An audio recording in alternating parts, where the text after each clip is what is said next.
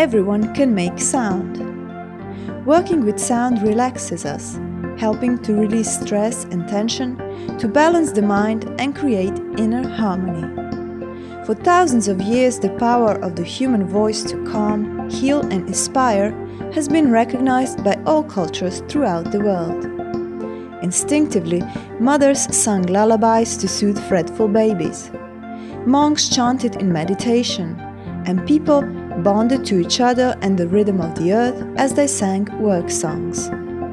In the increasingly left-brained technological society of today, most of us have lost touch with this unique human ability. How to rediscover the power of your voice to heal your own life and the lives of those around you. To release emotional blockages, to unlock your own healing potential and discover the true beauty of your unique sound. Hello and welcome to Healthy Lifestyle. Since birth, we have been carrying with us an amazing instrument, but we are sometimes not even aware of its potentials. This amazing instrument is our voice. We're going to discuss it with our today's guest, Shirley Roden, a well-known singer, author and therapist. Shirley, welcome to our show. Hello, dobar dan. We're going to talk about healing with the voice. Mm-hmm. Some people can simply say we're going to talk about singing, and a lot of people consider themselves not good enough at singing, or that they have no pitch or something like that. Would you say that anybody, even those people, can use their voice in order to heal?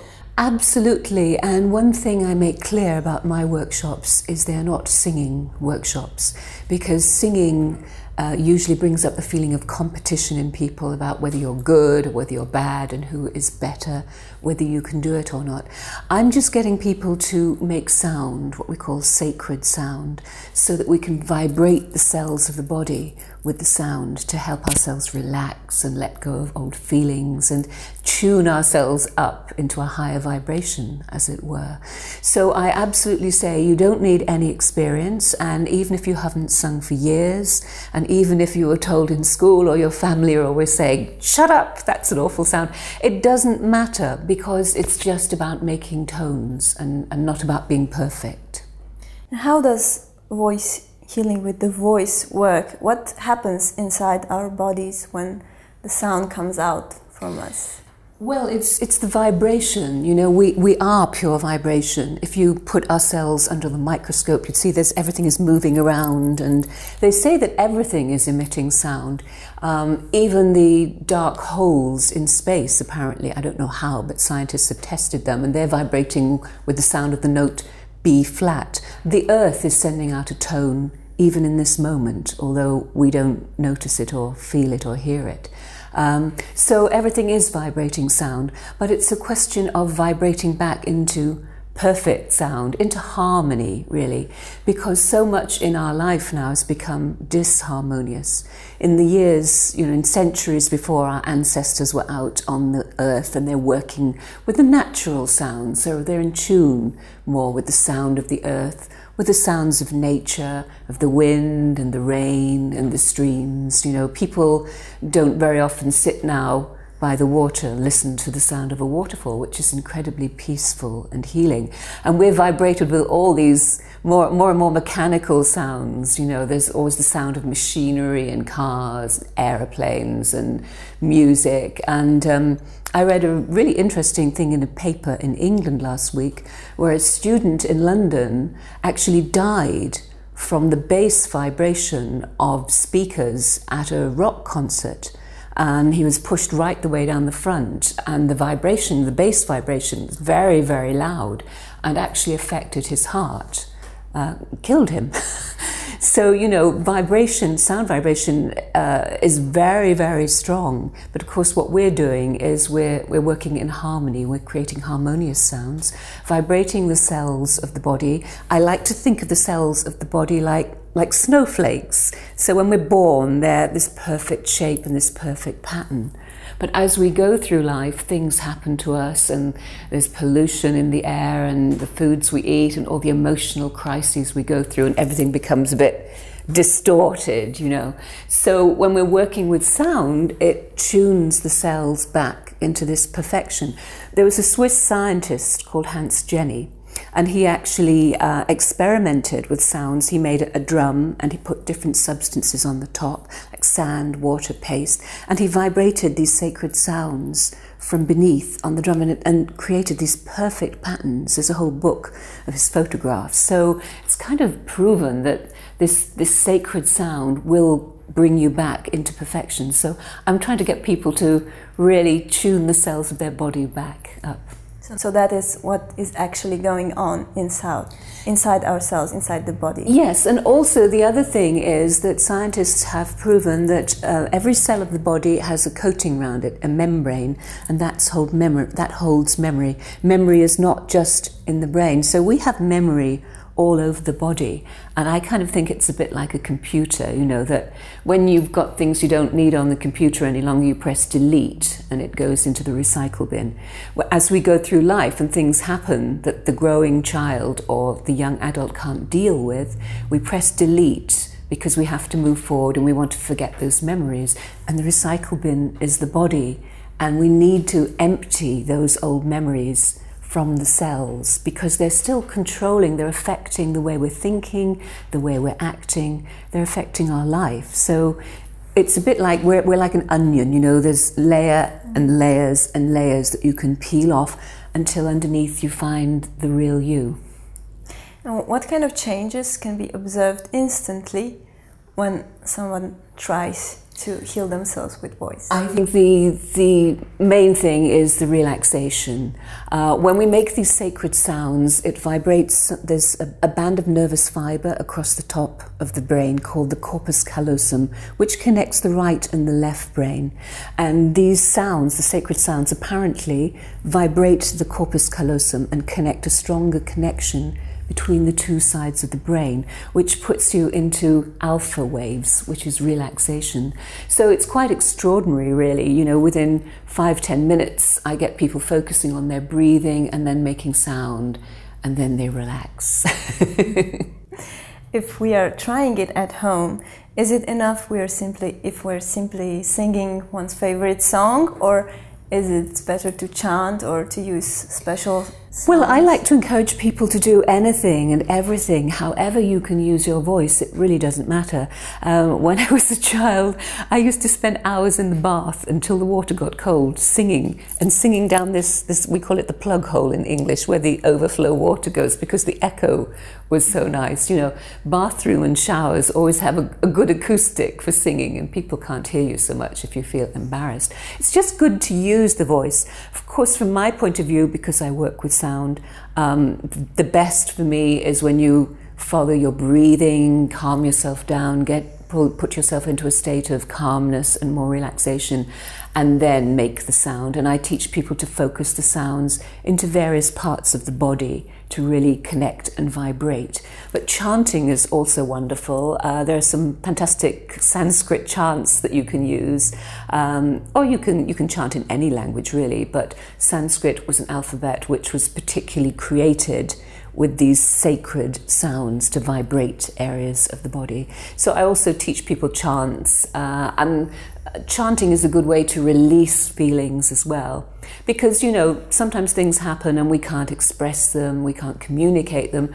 So I get people to put all that feeling into the sound, let it go with the sound. I remember there was one really funny time when I was working in Croatia at the Harmony Project, and I focused the whole group. I had a very large group, and I focused the group to make sounds for about 5 minutes to just let go of all their feelings, all their anger and frustration. And all this incredible sound came out, you know, and then we made calm sound and, you know, gently filled ourselves up with this feeling of peace, which was great. But the next day there's a monastery next door, and there was a small complaint from the monks saying, "Could you not make such terrible sounds, please? It was really disturbing." But you know, sometimes you have to let go of the feelings so you can find the peace. This frequent singing, like in a bath or when doing the dishes or wherever, yeah, does it also improve our voice as an instrument and maybe also our ability to sing, our pitch? Yes, yes, the voice is an instrument and it's a muscle like anything else, so the more you use it, the better it gets. And in fact, Agnieszka, who organises me in Poland, when I first met her, she hadn't used her voice at all and was very worried about making sound in the workshops, very self-conscious. And we've been working together for nearly 3 years now, and her voice is really strong and clear, and it's amazing, you know. And this wasn't from having singing lessons, it was just from breathing deeply and making the sound and just keeping on making the sound. And I do say to people, make the sound wherever you can. If you're walking, you know, outside in nature, it's a lovely place to make sound. I also do chants when I'm stuck in the traffic, or if I'm standing in a queue at the supermarket or the bank, I'm sort of chanting away under my breath, you know. You can use sound and singing and chanting at any time, and it's just really wonderful to use, and it changes the vibration of you. It lifts you, it makes you feel better immediately. And it, you know, it has a very healthy effect on the body. When we're feeling stressed, apparently, scientists again have researched into this and showed that when we're feeling stress, the DNA in our body sort of clamps up, you know, tightens up, and doesn't flow so easily. It affects our immune system as well. But when we're unstressed, you know, the DNA apparently opens and widens and everything flows, you know, and our immune system is affected. It's more positive for the immune system. So it's really good to, I call it raising our vibration, to lift our vibration higher with the sound. Is it also beneficial if we're singing or making sound only in our minds? For example, if we're in a crowded room or in a place where... Yes, you can make silent sound, yeah, and sometimes I do that if I'm on the underground train in London, which is very, very crowded, you know, completely cramped. Or some people, you know, don't like being in squashed spaces, it frightens them, and I just sort of say, just make a gentle sound and surround yourself with that sound. Or if you're in a situation where someone is really panicking or in pain, or there's been an accident or something, just silently send them some sound. And I also, sometimes I will silently send sound across the world to someone else if someone needs some help or someone needs some healing. I just visualize them. If you're not in a situation where you can make the sound out loud, then just feel the sound inside you and send it to somebody else. What is usually treated with voice therapy? Are we talking about, you mentioned just sending energy also to a friend in distance, or are we dealing also with emotional problems and maybe even physical pain? Yeah, well, I deal a lot with emotional problems. I get a lot of people coming to me who have unresolved fears or problems from childhood, and we work with the sound to connect to the original memory, because as I said, we hold those memories in the body, and it is possible to connect to those memories and release them. So I work a lot with emotions, but sometimes emotions can really cause physical pain in the body. I remember having one woman who couldn't lift or move her arm at all, and she'd recently got divorced. And when we worked with the sound, all this anger came out, you know, and then afterwards, amazingly, she could move the arm, and she'd been for massage, she'd been to the doctor, you know, it's just that our mind really does affect the body, you know, so I'm working really to help release old patterns and old feelings in the mind, which will then release the body. I have also worked quite a lot in England on people who have cancer or who've been for chemotherapy, because that can make people feel really dreadful, and I find that gentle sound can really help to relax and calm people down. Can there be any negative side effects of voice therapy for the therapist or for the patient? Can anything go wrong? I don't consider that things go wrong, because part of the healing process is that sometimes you can get worse before you get better, especially when you have a big release, you know. It can make you actually feel very shaky, it can make you feel tearful, it can make you feel sick.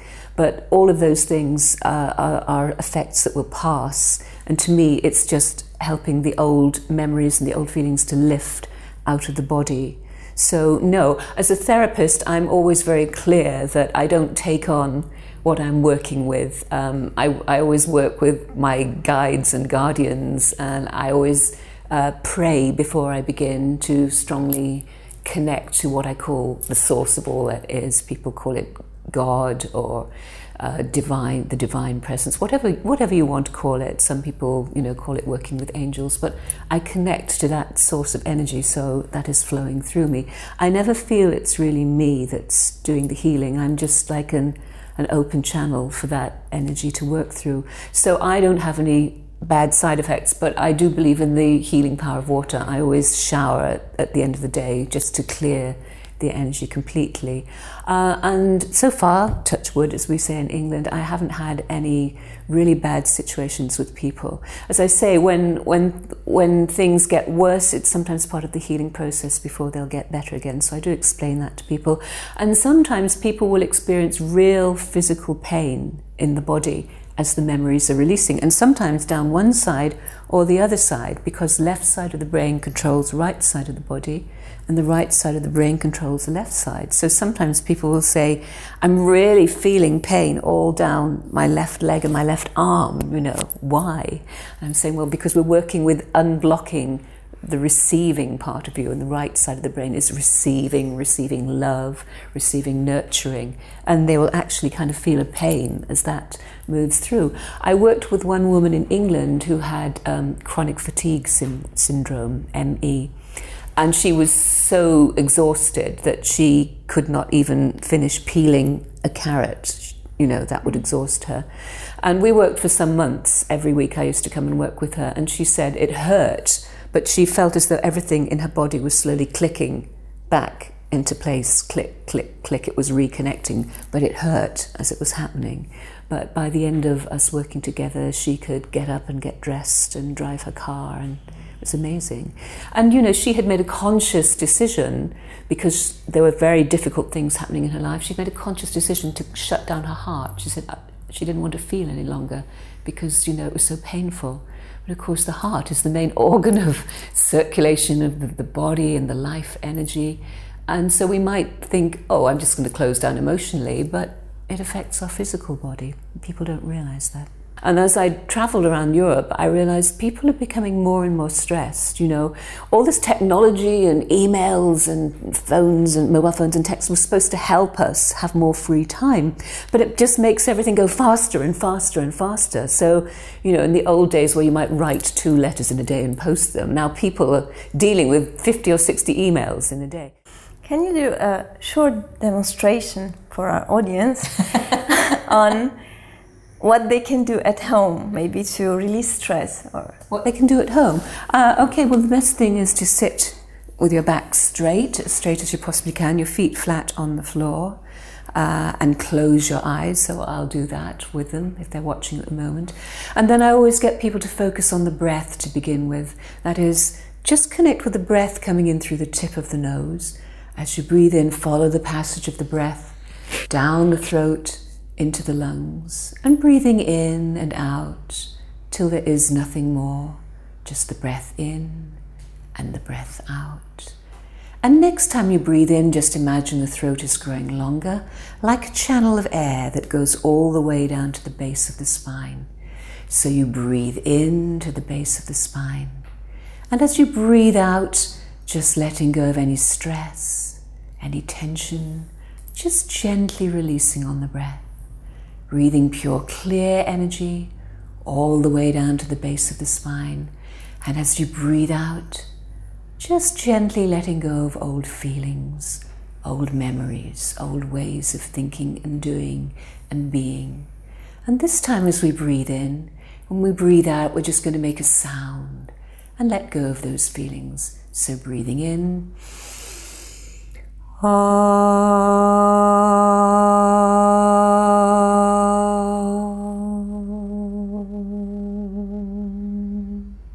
So again, we breathe in and making a very gentle sound, and just let go of your frustration and your tension and your fears. Breathe in.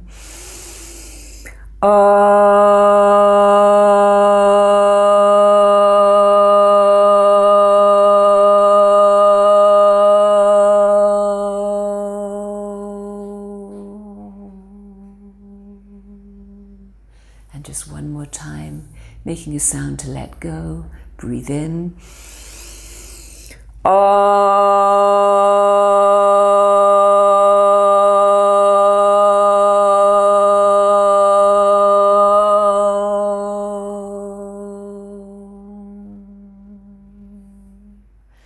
just focusing your attention now into the heart. Imagine there's a beautiful pink lotus in the heart, and you can breathe in through the heart. So just imagine now you can breathe in and out through the heart center. Breathing in pure light, breathing in compassion and love.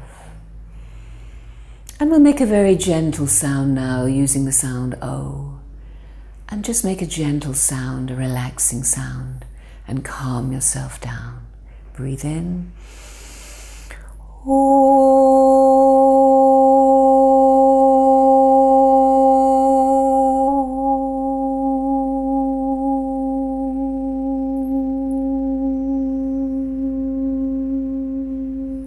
And again, breathing into the heart.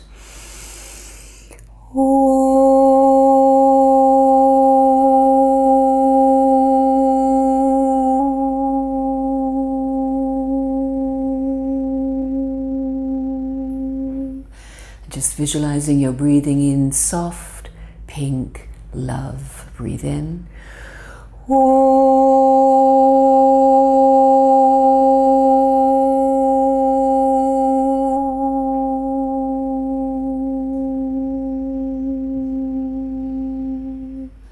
And as you breathe in, just feel that sound and that energy, that pure, loving, pink, relaxing feeling spreading through the whole body, from cell to cell and out into your aura, surrounding you in pure pink light. And taking in a deep breath, gently open your eyes and slowly come back. So it's very simple, really, very simple. Amazing. Thank you. So basically, we can do this every day to just release stress. Yeah, just use the sound to, connect with your stressful feelings, your fears, your problems, and let them all out. And then find another sound, a calm, peaceful sound, focus it into your heart center, and just make that sound and feel that sound going around the body. And you can do that for as long as you like, either the releasing sound or the calming sound, just as long as you feel is good.